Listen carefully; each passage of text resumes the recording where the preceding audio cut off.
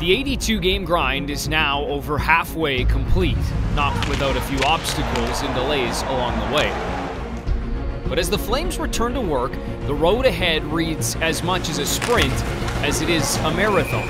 40 games in 80 days to get to the finish line of the regular season, with a singular goal of a playoff spot in the crosshairs. Johnny is back in all-star mode. He shoots, he scores! On pace for over 100 points and part of a trio that makes up one of the best lines in hockey.